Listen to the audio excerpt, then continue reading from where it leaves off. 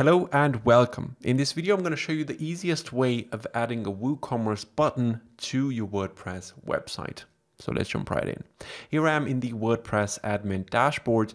And the first thing that I need to do is I need to customize the products that I want to sell on my website. And in order to do that, I'm going to click on products here in the WordPress admin dashboard. Now, this entry will be added after you have installed WooCommerce on your website. So click on that.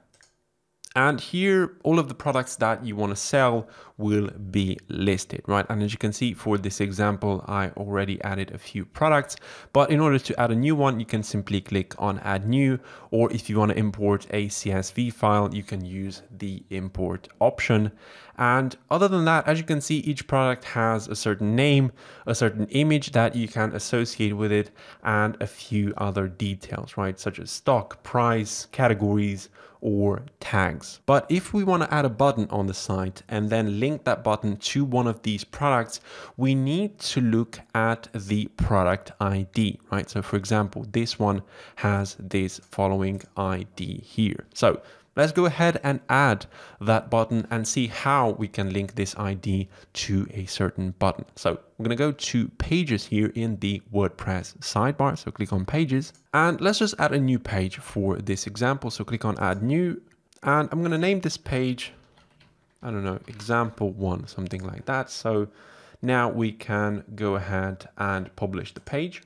Now, moving forward, you can use the WordPress editor for this, right? But that's not going to be too easy because you're going to have to use shortcodes and it will get too complicated. What I will do in this example, I will use the Thrive Architect plugin for WordPress. So I'm going to simply click on Launch Thrive Architect here. And in Thrive Architect, I simply selected a sales page template. And what I'm going to do is I'm going to add this WooCommerce button on a pricing table, right? So in order to do that, I'm going to scroll down here and I'm going to add the pricing table at the bottom of the page. So I'm going to drag the pricing table and simply place it here. And real quick, I'm going to change the template for this pricing table. So I'm going to use the template that is very similar to the current sales page template. So choose this one. Now, the pricing table already has the buttons, but still they're not linked to my product. So I'm going to have to do that.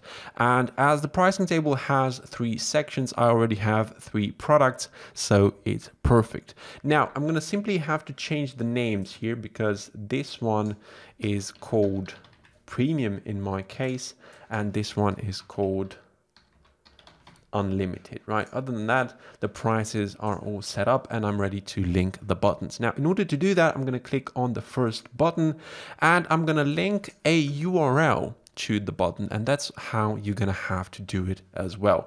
So the first thing that you need to write in the URL is your site name, right? So write that in the URL field. I'm going to simply paste my URL, and after that, after you have added .com or whatever site you have, you're going to have to type in /cart / add -to -cart equals that ID that the product has. Now, in my case, the product ID will be 15110, right? And in order to use this on the other buttons as well, I'm going to copy the entire thing until the product ID, right? So I'm going to copy that and I'm going to go to the second button here and place it again here. And the ID is 1509, and in the last case the same thing here, and 1490,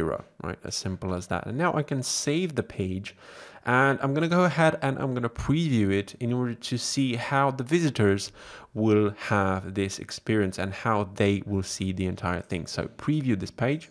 So here's the pricing table, and if I click on one of the buttons, for example, on Book Now for Premium, I will be sent to the checkout page. So click on Book Now here. And basically this is the page that the visitor will see after he has clicked on the WooCommerce button. And in our case, the premium product is now in the shopping cart and the visitor can go ahead and purchase it. And basically this concludes our tutorial of how to link a button to your WooCommerce product. Now, in our case, we didn't actually have to add the product. It was already there in the pricing table because we have used Thrive Architect, but we could have added the button somewhere else and it would have been very easy to do that. Now, if you're not using Thrive Architect, I'll leave a link for it below and you can go ahead and check it out. Other than that, basically, I really hope you enjoyed this video. And if you have any further questions, please leave a comment below and I'll see you guys in the next video.